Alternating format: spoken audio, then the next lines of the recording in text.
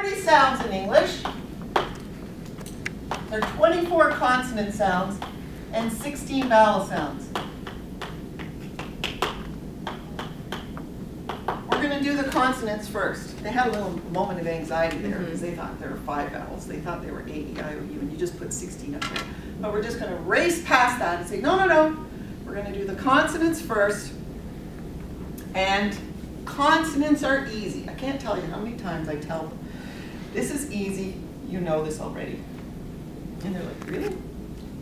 Absolutely. So I was almost 40, I'm embarrassed to say, before I knew the difference between a consonant and a vowel. And it was Catherine Brillinger, who told me, and I was learning pronunciation from her. So maybe you guys know. What's the difference between a consonant and a vowel? What makes a consonant a consonant? Yeah, consonant, good girl. Consonant sounds stop. Something stops. Stopped or restricted. Ba, ma, ta, ba. Something stops. And vowels, yeah, vowels are elastic. Oh, I put my elastic in on. So I knew that A was a vowel and I knew that B was a consonant, but I didn't know why. But I do know. So vowels are elastic and they stretch. A. It's fun. It's an unrestricted sound, sure. So these are vowels and these are consonants.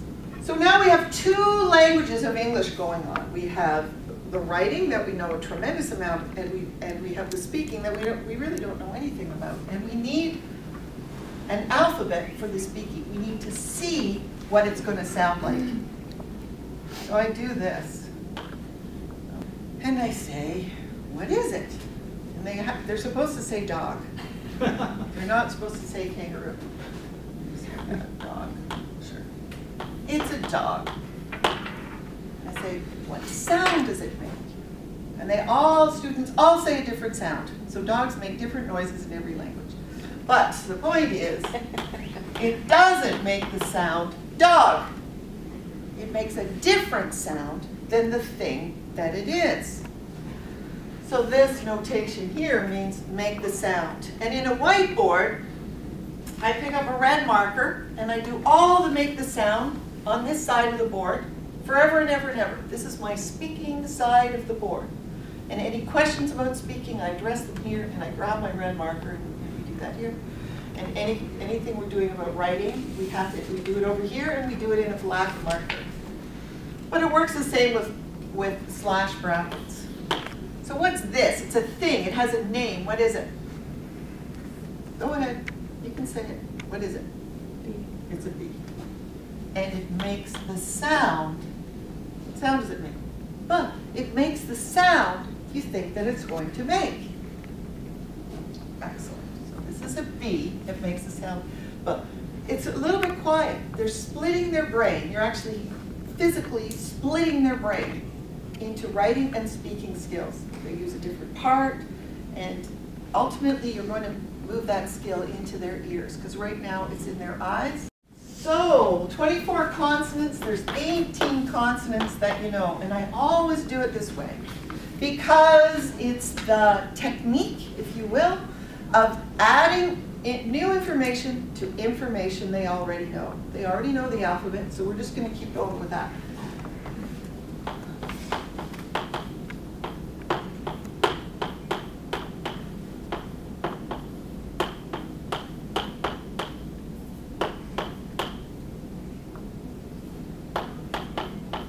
I hope that's 18. 1, 2, 3, 4, 5, 6, 7, 8, 9, 10, 11, 16, 17, 18. 18 you already know.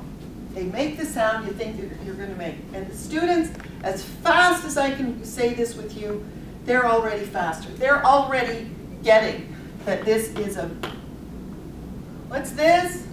You know, you do the whole thing. What's this? It's a B. What sound does it make? What's this? What sound does it make? Pretty soon you say, what's this? And they say, F. This is F, and this is F. Cool? Something's just split there. You can see that it's split, and there's visual support. And you go through the whole thing.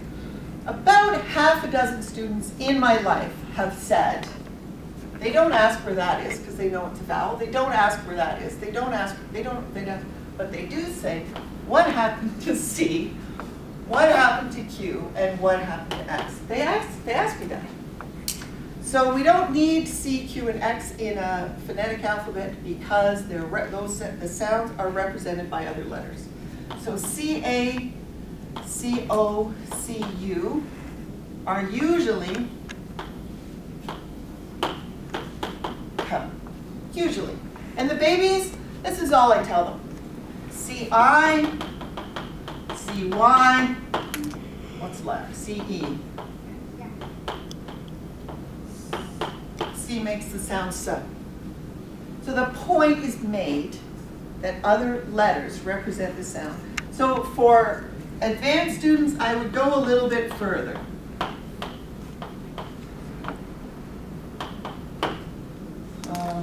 There's more. Ocean, muscle. Shallow was one. Oh, beautiful, beautiful, beautiful. Ch. No. We need something. That's a sound that cha is a sound that C makes. I'm looking for other letters. Doesn't matter. Anyway, this is too much information for babies, but they have it. I don't need a C. That's what the lesson is. I don't need a Q because it's qua. They're so happy to hear this. They can finally say quiet and quit and quarter. If they can see what, then they can say it. They go, ah, ah.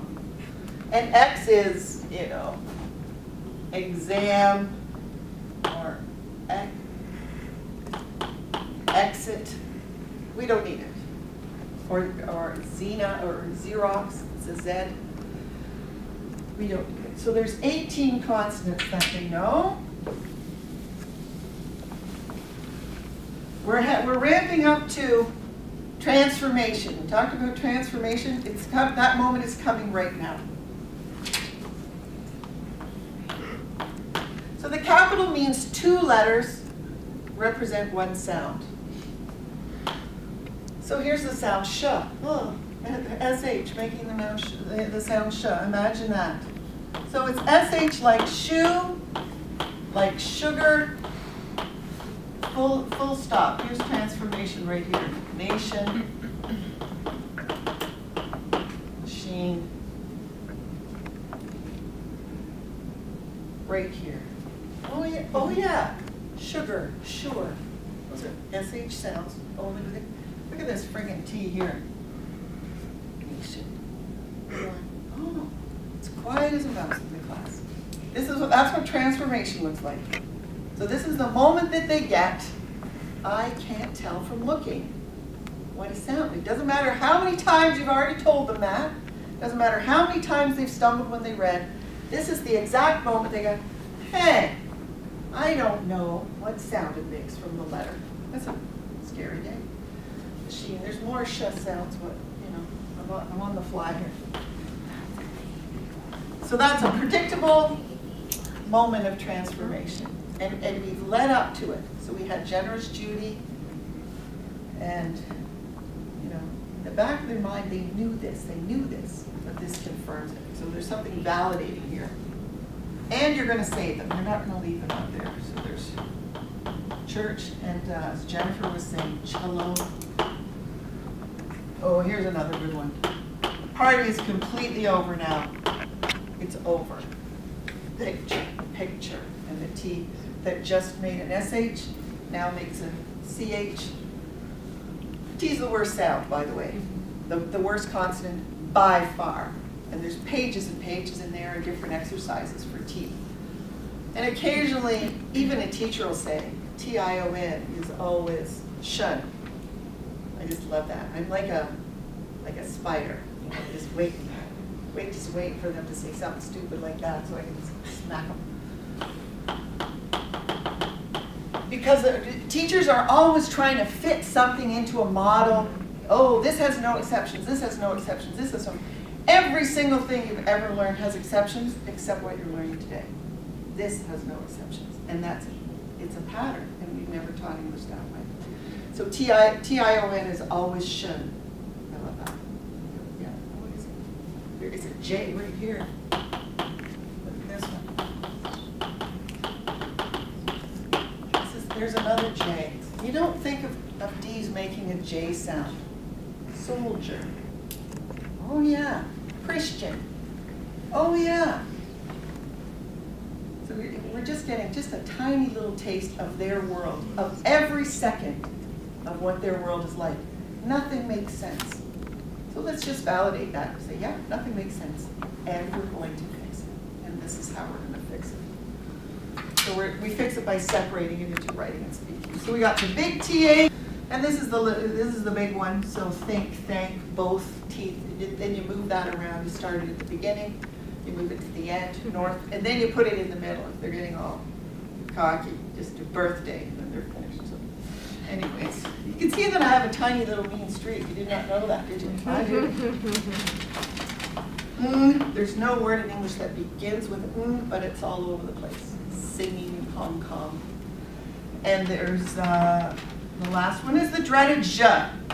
Je, genre, is the only word in English that begins with je. And you can spell it a lot of different ways. Asia, Asia, pleasure, television. I'm looking for a new way. Azure, Taj Mahal is with the J. Azure is with the Z. Garage is with the G. There's the dreaded